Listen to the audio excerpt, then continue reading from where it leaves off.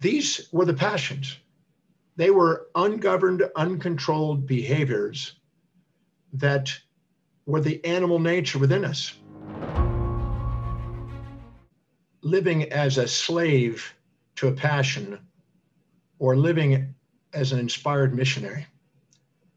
I'd like to make a difference between that, because today, very commonly you hear the word, find your passion, get your passion, get passion. I wish I had more passion, these kind of things. And I am an etymologist to some degree. I love looking up the words. When I was young, I used to live in dictionaries and I look up the etymology and what the words meant. And if you pull out your iPhone and pull out your Google and look up the word passion dash etymology, etymology, if you look up that word passion, you will see that it comes from the word pati and passio, which means to suffer. Yes, most of your self-help people are talking about get your passion, get some passion. I wish I had more passion, and then we want to find my passion. But the word passion means to suffer. And compassion means to suffer with somebody. And these are so commonly used today without even looking at what the roots are. Since about 1985, the term passion came into kind of the common use after the book, The Passion for Excellence. And it's basically, a high excited pursuit of something, they think. But if you look up the word passion, it means ungoverned, uncontrolled behavior. It's an animal behavior. It's a wild animal kind of response in its original roots. Even in early Christianity, well, not too early, but earlier Christianity, they talked about the 7 deadly sins: gluttony, sloth, wrath, greed, and and lust. So these were the passions. They were ungoverned, uncontrolled behaviors that were the animal nature within us. And that's distinguished from an inspired mission. You've heard of the term finding your inspired purpose, your inspired mission. So I'd like to elaborate on those two and explain them. And the mission in its etymology means to send forth. So in Christianity, the Jesuits sent their people forth into the world to try to share their mission. Those with a mission have a message, I've said many times before. An inspired mission is an intrinsic calling, and a passion is an extrinsic derived reaction. So you're run extrinsically from the world around you by the passion. Lust, it means this stimulus over here is so intriguing that you have to have it. And sexually. Gluttony, the food over there, the sugar over there is something you have to eat. But an inspired mission is intrinsic. It's something that's a calling from within. And theologians use that as the calling. Some called it the métier, the purpose that we drive our life by. So I'd like to elaborate on each of these and distinguish these and show why you can become a slave to your passions, or you can become liberated by an inspired mission, a master. Now, I rarely do a presentation without talking about values, and this is no exception. You will probably not ever hear me do a presentation without it, because it's the foundation of all human behavior. So let's go down the rabbit hole a bit, and let's take a look at what these two terms, mission and passion, really represent and what they can be used for in your own mastery of life. You have, as all people have, a set of priorities, a set of values that you live your life by. And this set of values, this hierarchy of values or set of priorities, are unique to you. They're fingerprint specific. Whatever's highest on your value list, the thing that's most important in your life, you're spontaneously inspired from within to do and to fulfill. You don't need any motivation on the outside to get you to do it. Just like the video games for the young boy who loves video games, he just does it. He doesn't have to be reminded, doesn't have to be motivated, doesn't have to be incentivized to go do his video games. So whatever the highest value is, which Aristotle called the telos, the end in mind, which the word teleology, which is the study of meaning and purpose, is derived from. Your most meaningful, most purposeful, most fulfilling, most inspiring, most empowering thing you can do is to pursue and fulfill what you value most. That's where you have fulfillment. The mind is full. That is a spontaneously, intrinsically driven calling. Mine happens to be, my highest value happens to be teaching. I love doing that. I do it every single day. I'm about to start late tonight a 7-day program. I just finished a program yesterday. I'm constantly doing presentations.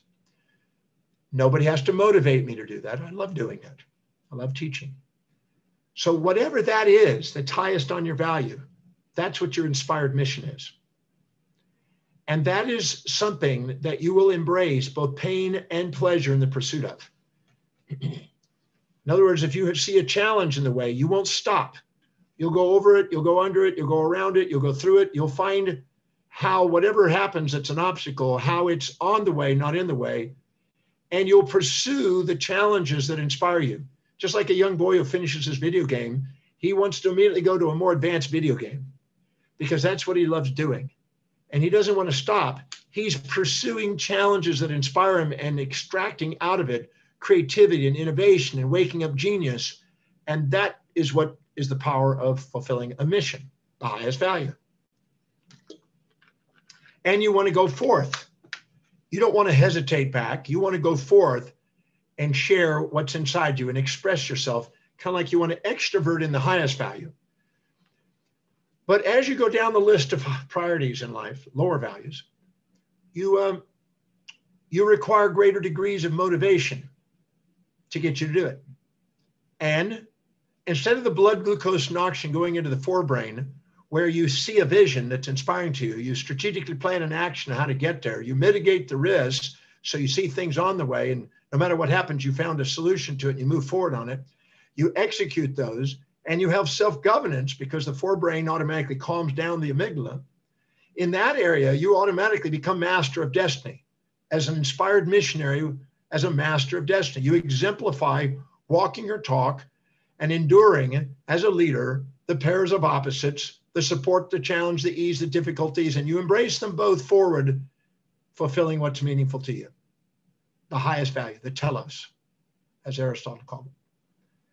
But as you go down the list of values, the blood glucose and oxygen goes into the amygdala and the hindbrain, where hindsight, not foresight, rules your life. And that amygdala is a desire center, not the executive center, which is the forebrain, but the desire center. The desire center is seeking that which is pleasure and avoiding that which is pain. Seeking prey, avoiding predator. Seeking that which you want to consume, an impulse to eat and consume, and that you want to avoid that which is trying to consume you. So the amygdala, the desire center, is trying to separate pain from pleasure. The executive center embraces them both and sees both of them as essential. Imagine if you're out there in the wild and you are seeking prey, food, and you had no predator. You had just an abundance of food. You'd lose your fitness because you would gluttonously eat and you'd have a passion. But by having a predator on the spot, you eat just enough to maintain your sustain, maximum life and fitness, but not too much where you're slow and fat, which then makes the predator target you because of the calories and because you can't run. So maximum development and fitness occurs at the border of support and challenge, prey and predator, the positives, negatives. So when you're living in your highest value, which is your inspired mission, you embrace both of them objectively. Objectivity means even-minded, balanced-minded, neutral. But if you're down in your amygdala, you're trying to avoid one side and seek the other, trying to avoid the predator, seek the prey. And by the way, if you avoided the predator and sought the prey, you'd get gluttonous and fat, as I've said, and lose your fitness. You wouldn't maximize your potential.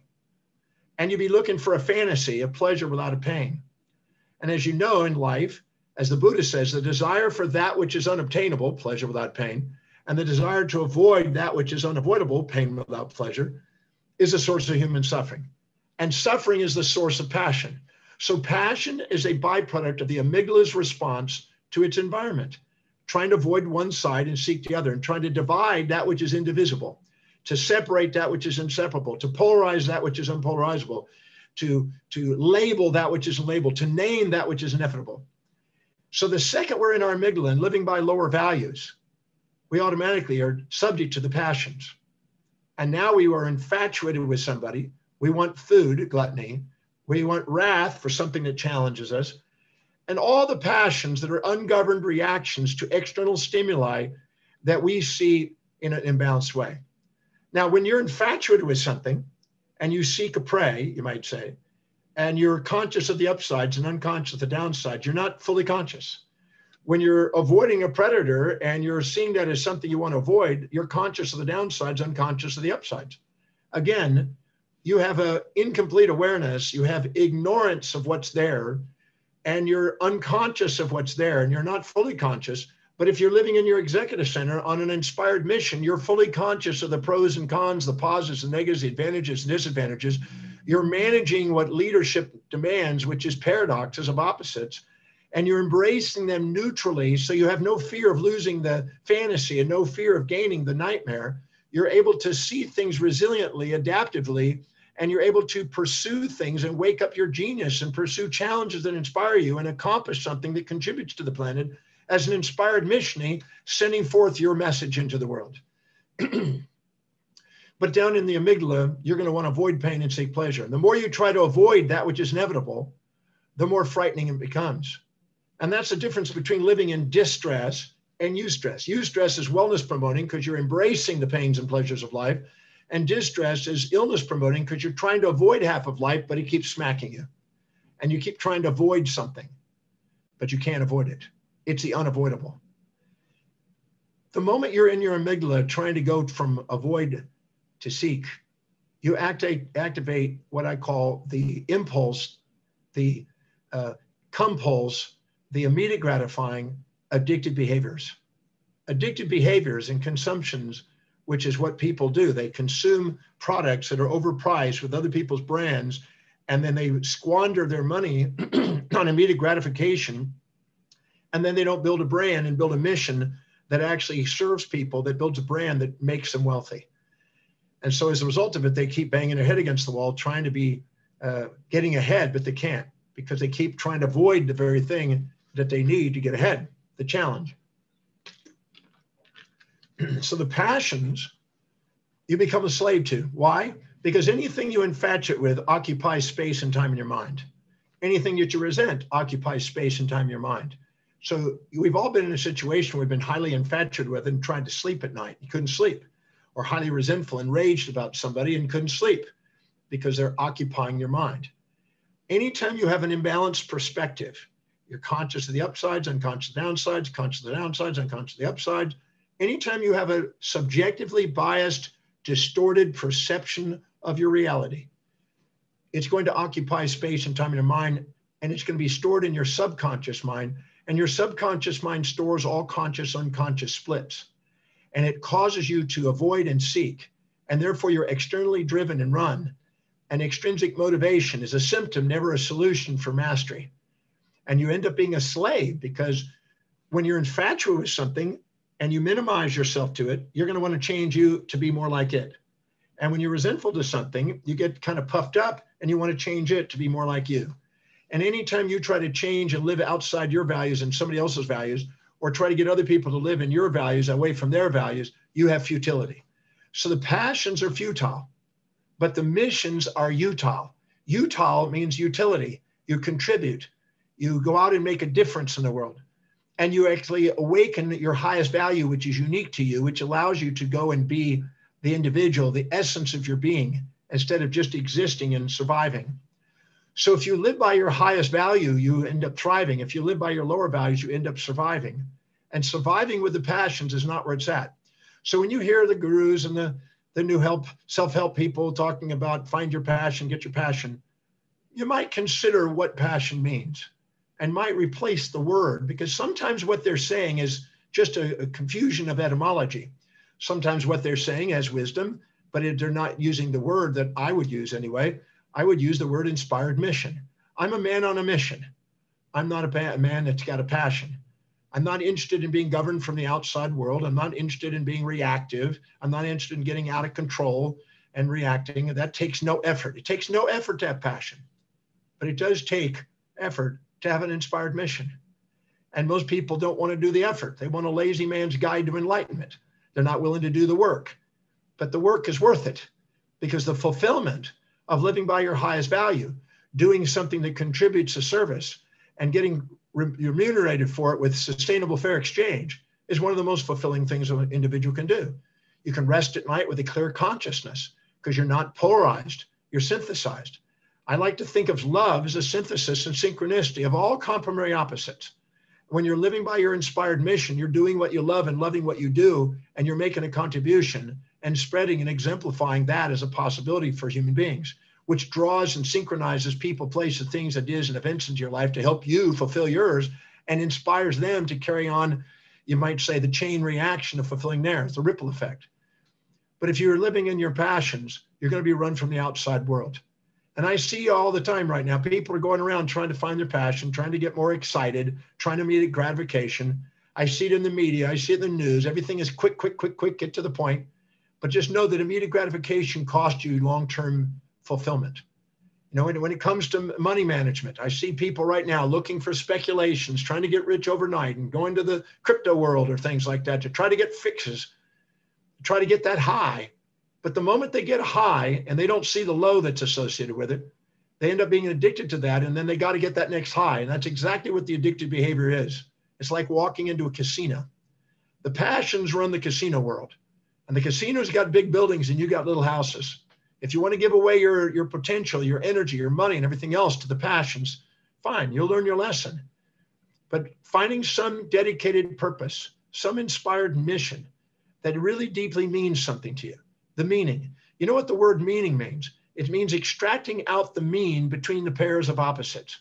You look into Aristotle's work and look up what the true virtue is. It's the two extremes, between the two extremes of vices. And it's the pairs of opposites.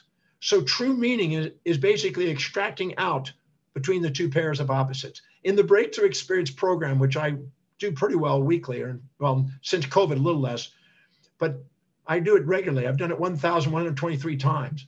In that program, I show people how to extract meaning out of their existence, how to take any situation in their life and how to turn it into an opportunity that they can fulfill their mission with it. It's never what happens to you. It's your perception, decisions, and actions that determine that.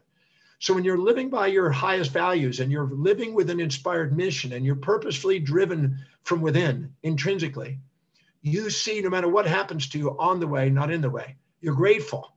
In fact, the medial prefrontal cortex is the gratitude center. So if you're living in your highest values and activating the medial prefrontal cortex, you're actually grateful for your experience. And anything you can't say thank you for is baggage. Anything you can say thank you for is fuel. But down into the amygdala is letting you know what you have judged, what you have loved.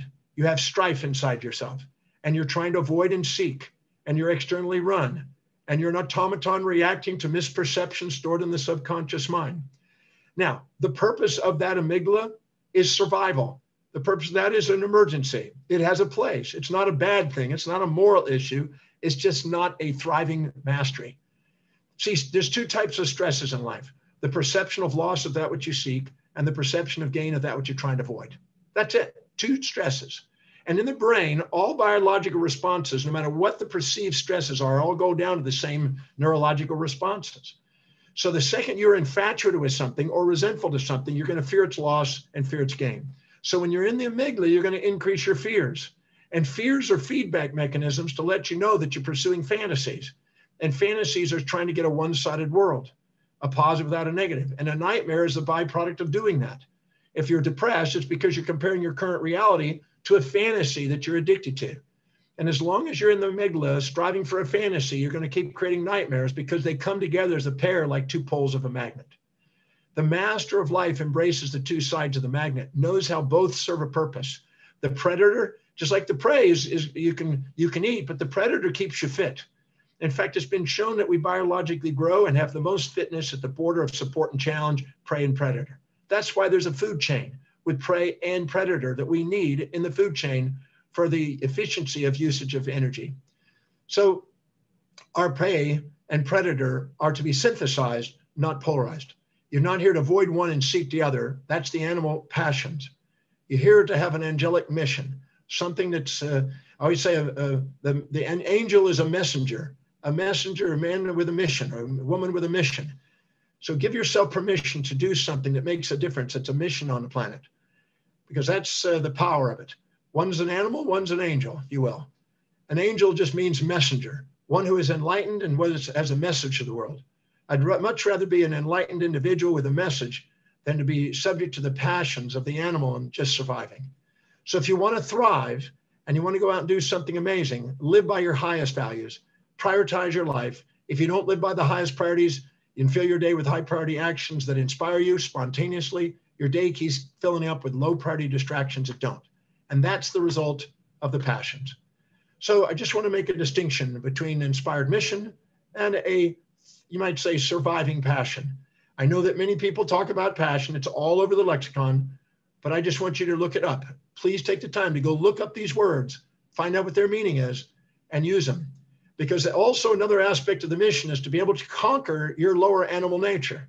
So an individual is on a mission who has a message and spreading that out and getting that out and disseminating that is also conquering their animal nature that is constantly distracting them from their mission. And I find that the people who are clear about their mission go farther in places, achieve more, and they set real objectives, not fantasies, and they accomplish more and achieve more and have more fulfillment. So that's my presentation. I want you to know the difference. Please look up those words just for your own sake and appreciate those words and use etymology to your advantage. It's a great thing because the evolution of words have deep meaning in our lives, and they may guide us to help us discern when information on the marketplace is actually sound or maybe misrepresented. So I just wanted to share that so you have now the distinction between those. Fill your day with high priority actions, activate your executive center, become the executive. You'll be paid more, you'll have more self-worth, you'll have more fulfillment, you'll end up spontaneously waking up your leadership, and you won't be subject to the external world running your life. If you want to run your own life, follow your highest values with an inspired mission. If you want other people to run your life, have no effort whatsoever and just allow your passions to run wild. This is Dr. Demartini. I just wanted to say one last thing, that coming up on our next little presentation, we have a program coming up, a demanded masterclass called Finding Meaning and Purpose on the Path of Self-Mastery. If you have any interest in what I shared today, I'm going to take it further. I'm going to go in and describe what purpose is and what self-mastery is and what meaning is and the etymologies of these things and what they're actually trying to represent and how you can action step your life to help you fulfill that. So what I shared today is just a little whetting of the appetite for what I'll be sharing in this masterclass. And that way you can do that. And if you come and join me on this masterclass today, you'll actually receive a free gift, which is Awakening Your Astronomical Vision. Those with a vision flourish, those without a vision perish. The amygdala doesn't have the vision, but the forebrain does. So if you'd like to live with an inspired mission and be a missionary and self-mastered individual that has meaning and purpose, I'll see you at this masterclass. Look forward to seeing you there. Thank you for joining me today. See you next week.